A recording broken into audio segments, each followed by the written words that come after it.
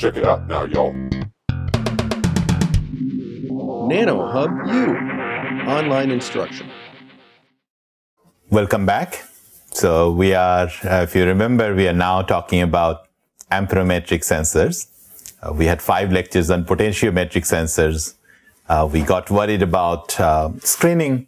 And so we are now using amperometric sensors. And already in the last lecture, we saw that the response is linear. The current response is linear, and which is very good, which didn't happen for the potentiometric sensors. Now, I did not complete the story about the amperometric sensors. I just told you half of it. Now the other half. So I will briefly give you an analysis of the enzyme-assisted reaction on the platinum surface, because that gave us the selectivity and is really a very important point of glucose sensors that can detect, allows very selective detection of the biomolecules.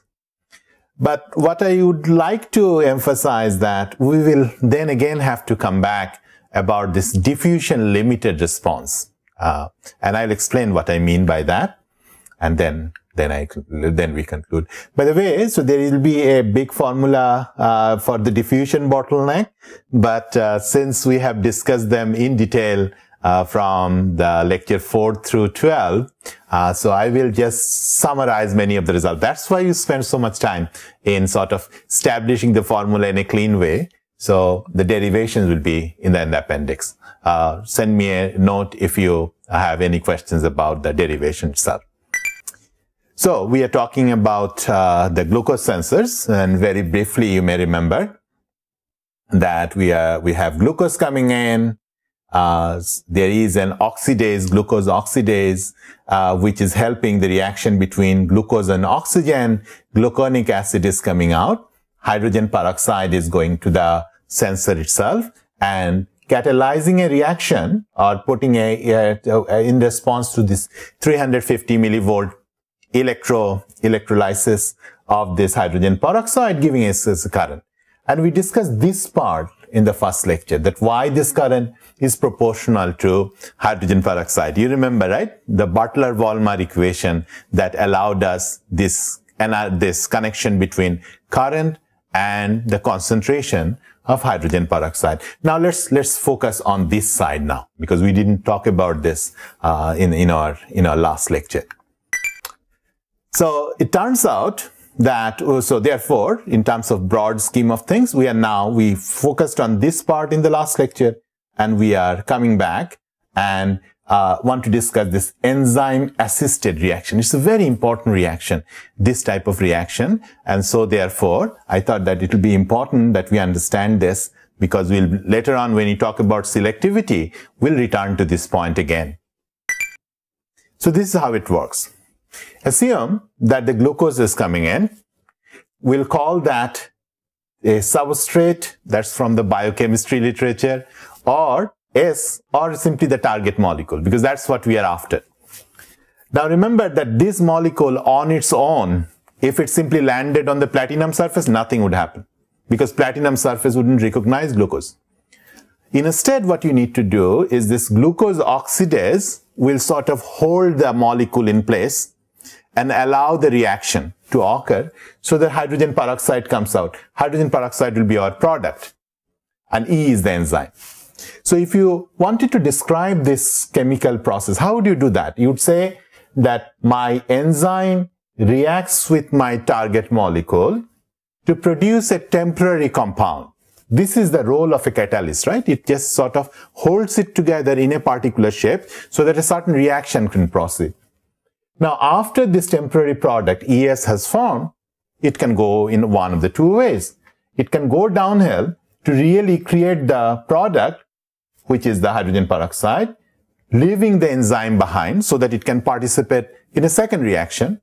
It itself doesn't get consumed.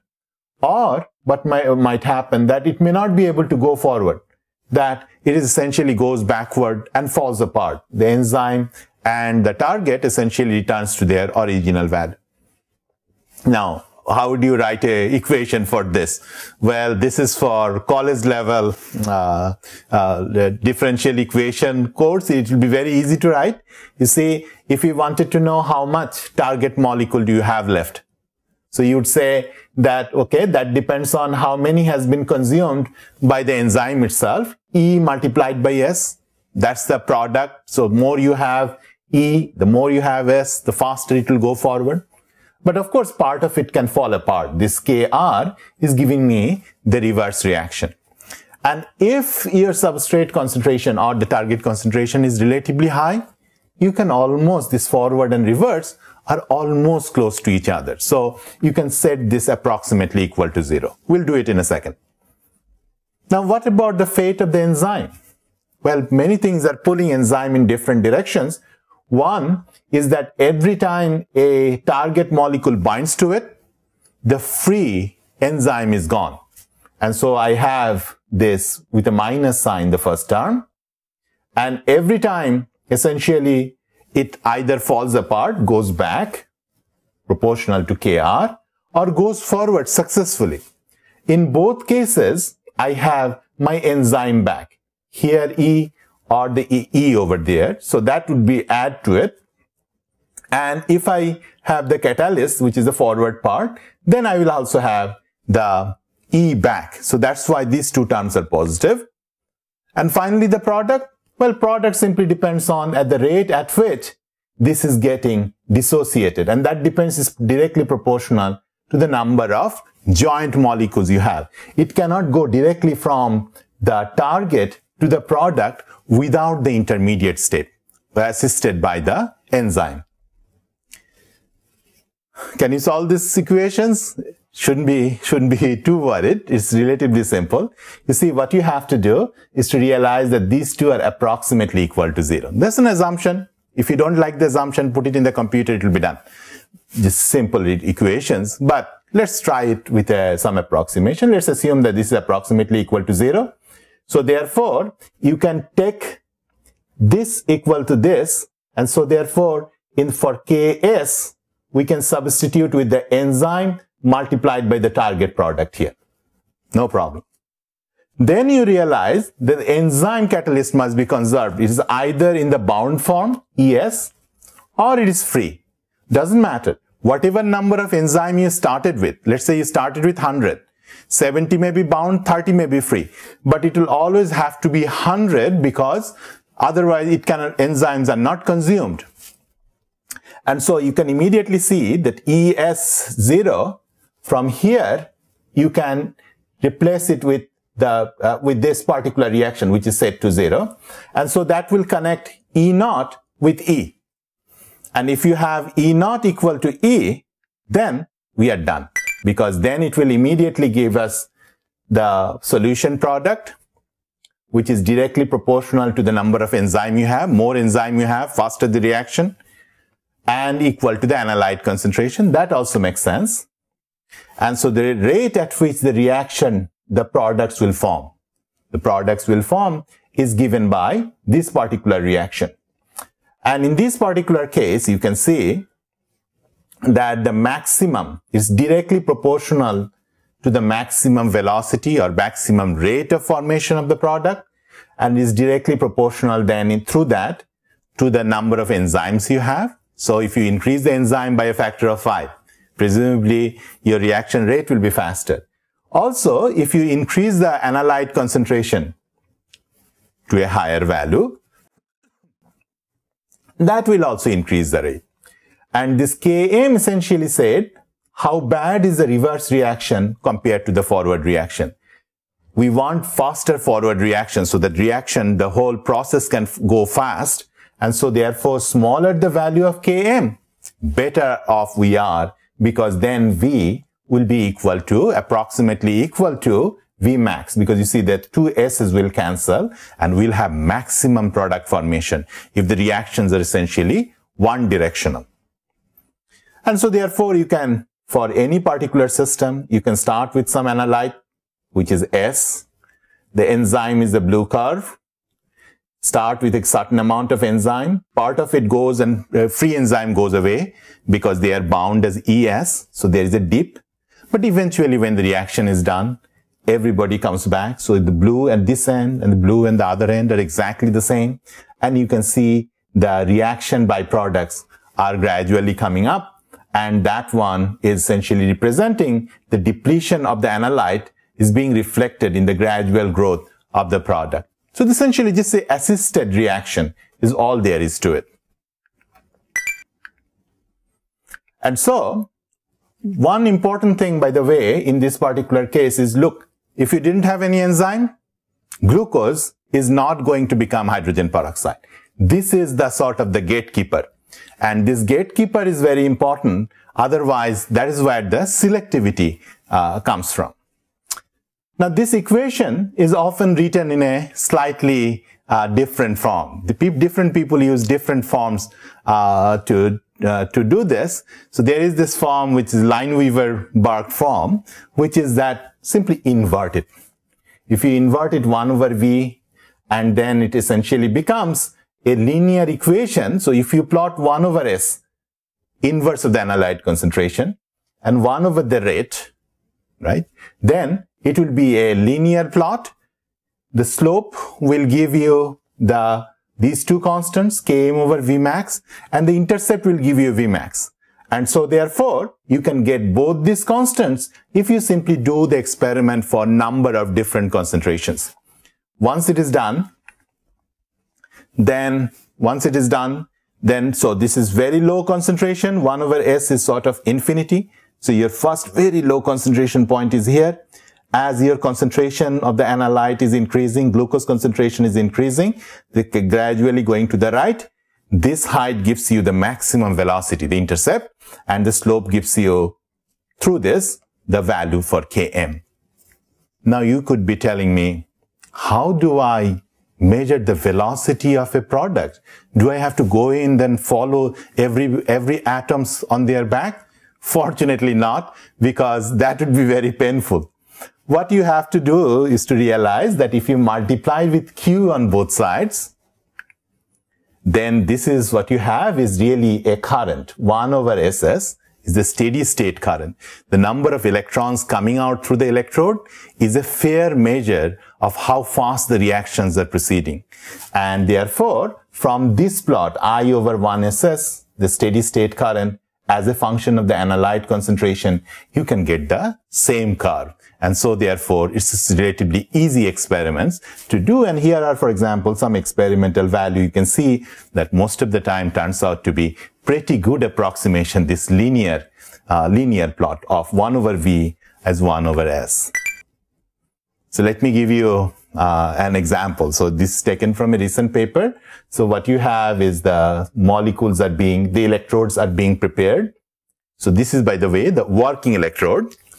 And once you have sort of created the basic working electrode structure, look at this enzyme. So enzymes are being decorated. This will be the gatekeeper, the E0, right? E0 value. So if you have 10 to the power 10 per centimeter squared here, then that will be the value of your E0 that will facilitate this reaction. And when the glucose comes in, then of course the reaction starts and the current will flow. Remember the counter electrode and other things, I have not really shown them here because that's sort of a given that there has to be a second electrode or even a reference electrode. But I'm just focusing on the electrode, working electrode itself. And once again, you can see if you go from every time you change the concentration, look at the current. Remember, I multiplied Q multiplied by V. The velocity was multiplied by Q in order to give me the current, and therefore the current is increasing. And in principle, when you plot the current as a function of concentration, you find very good correlation, and you can also plot 1 over I, which is the current, inverse of the current, with the inverse of this concentration to get the constants that you need. Okay, so this is very good. So we understand how a glucose sensor works, and all it took us was probably 40 minutes, last class 30 minutes, and maybe 15 minutes now. This is good because the concentration was high. Do you remember my blood test? If not, go back to maybe the first or second lecture. And I showed my blood test for a very good reason. I wanted you to remember that in glucose concentration was on the millimolar range. And so therefore, I didn't have to worry about any diffusion. The molecules were all present. The single drop of blood immediately gave the glucose sensor the response. It was reaction limited.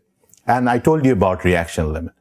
But most of the time, like nitric oxide or DDT in water, in that case, the solution will be very small. And then the ugly head of diffusion limits will come back in and change everything that we know. And that's what I want to tell you next, in the next few minutes. So this is the basic reaction. I assume that the glucose is plentiful, being catalyzed, producing a hydrogen peroxide. Two places diffusion limit could come. One is glucose is very small, and so therefore it takes a certain amount before it comes here because it's being consumed fast by the electrodes.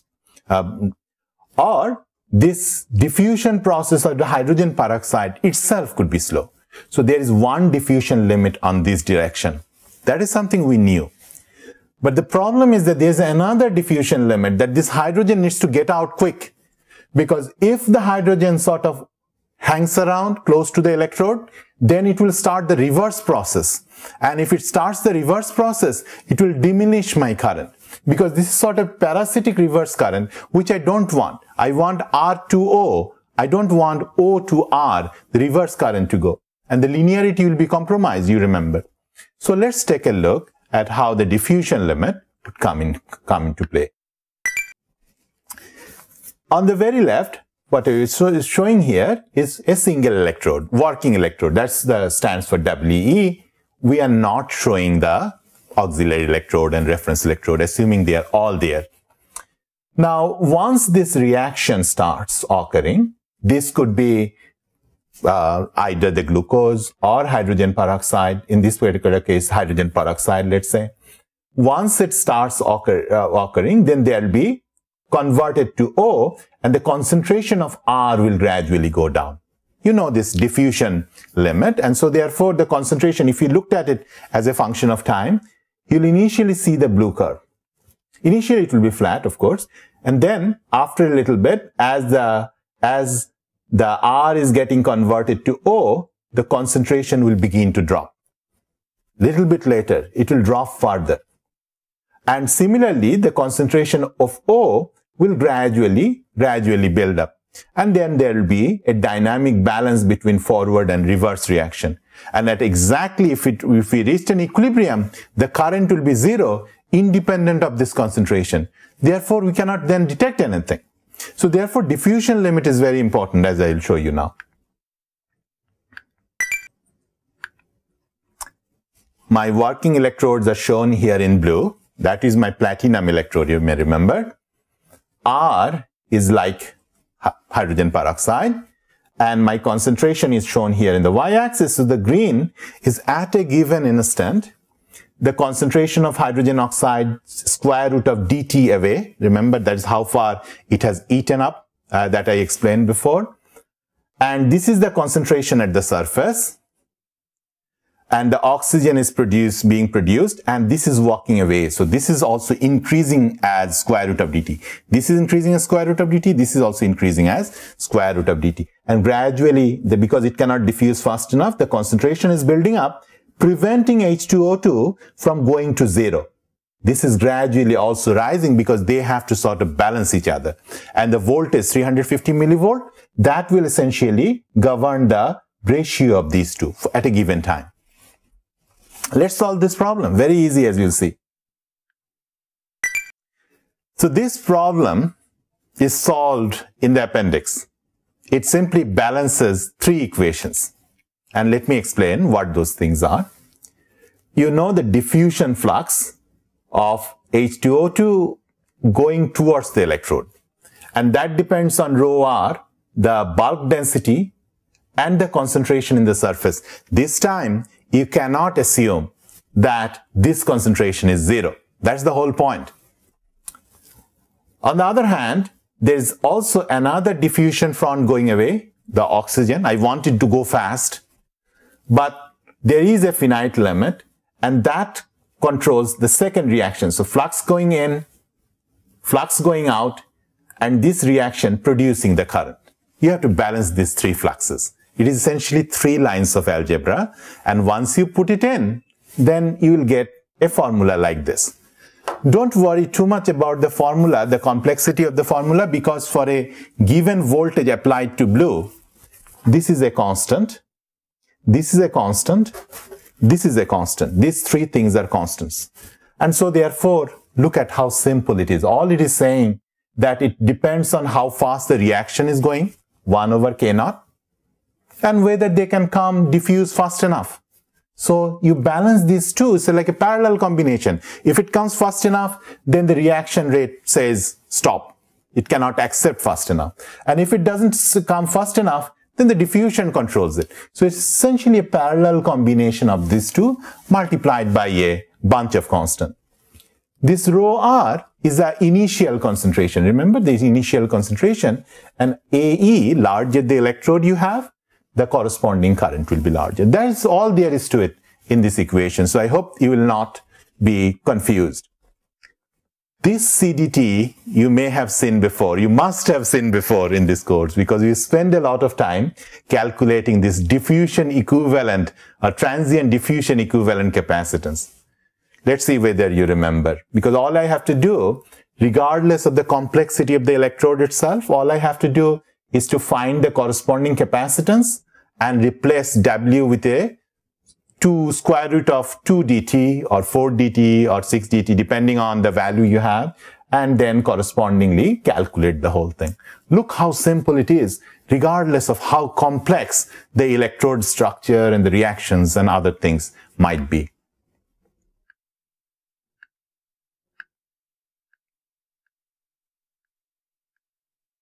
So let's quickly take a look at the diffusion capacitance. So I'll just show you a table. Let's see whether you remember. Let's start with the top line. Planar electrode. Area of the planar electrode is whatever the area. 1 centimeter square or 1 millimeter square, whatever the area electrode. What is the CDSS of two parallel plates? Epsilon naught A over D. D is the separation, or W is the separation. And D is the diffusion coefficient. Remember, epsilon has to be replaced by D, and W is replaced by 2 dt, square root of 2 dt. And you remember the cylindrical one. I don't have to tell you the spherical ones. That was. So all I have to do in the previous expression, just look it up on my table and put it in. That will working out pages and pages of algebra in electrochemistry book. If you just did this 2 lines of very simple calculation. There are more, of course, right? You could just look it up. Micro disk, if you have a small disk of electrode sitting on the bottom of a sensor surface, then again, you have to do the same, square root of dt replacing W. If you have an array, let's say you have a nanowire array, or if you have a fractal array, all you have to do is to look up the corresponding capacitance and replace W with the corresponding dt values, and you are done. All right. This seems simple, but is it too simple? Meaning, does it explain the results well? I'll show you in a second that it turns out to be very powerful, as you'll see. Bottom line, let's say you have a diffusion limit, meaning that the analyte molecules are coming slowly, and as soon as they are coming, you're immediately gobbling up. So 1 over K is much smaller compared to this value. And so therefore, let me drop that. If I drop that, then the CDT will flip up. And therefore, the whole thing will be proportional to the diffusion capacitance, transient diffusion capacitance. Let's see how it works out. Assume in here that you had no analyte in the beginning to the sensor surface. All of a sudden, you put a pulse of analyte here, step pulse. Let's say you dunk your sensor into an hydrogen peroxide solution, let's say. And so that is what it means to have a step response. If you used a planar sensor, if your electrode was planar, right? Let's say square, just put it in. Then you will see that depending on the concentration, you will have these curves. Look at this curve. The current density as a function of time, both plotted in a log-log plot, is showing a linear decrease as a function of time. And whether you do it measured or analytical or numerical or from the literature, same value. You will see the same value here. How does it work? Why is the current decreasing? First of all, if you just went back and with your pencil you checked out how big this is versus how big the x-axis is, you'll immediately see that the exponent is 0.5. The rate is 0.5 going down as t to the power 0.05. No, t to the power 0.5. That's right. Why does that happen? Recall that the CDT goes as square root of t. Put it in here. The current should go as t to the power minus half. Log-log on both sides. The slope is indeed 0.5. That should make sense. What about you had a very little nano electrode and you put it in water rather than putting a square in the water? I know what the answer should be. This is a cylinder, right? And so therefore, what capacitance should I be using? I should be using that 2 concentric cylinder formula with a 1 virtual electrode gradually expanding. This is the formula. And once again, recall that this time dependence is very weak because it's sitting underneath the log. And so therefore, the response is more or less flat. And finally, if you had a sphere, remember with a little bit longer time, this term drops out 4 pi dA naught. So therefore, your response is time independent. The current as a function of time is essentially a constant. Now, does any of this make sense? Because it looks too simple. Is this true? Does it match with experiment? It turns out it does, because think about the spherical sensors that I just told you about, the current being more or less constant after the initial transient, the current being more or less constant. The experiments that I had been showing you, and sort of I was not getting into the details too much. Remember I told you about the reference electrode on the top, but look at this cube. The reactions are actually happening in the little floating cubes, not floating, tethered, but small cubes on the electrode surface, not on the bottom, but on the top. And therefore it does behave almost like a spherical sensor. And as you might expect, that therefore you see that after initial transient, the current is constant. After initial transient, the current is constant. And so therefore, this indeed goes with this constancy of the current predicted by the theory. And the analytical results would be very close to the experimental results. So let me conclude then. The amperometric sensors, it can be a sensitive monitor of analyte density. As I explained to you, that the current can be directly proportional to the analyte concentration.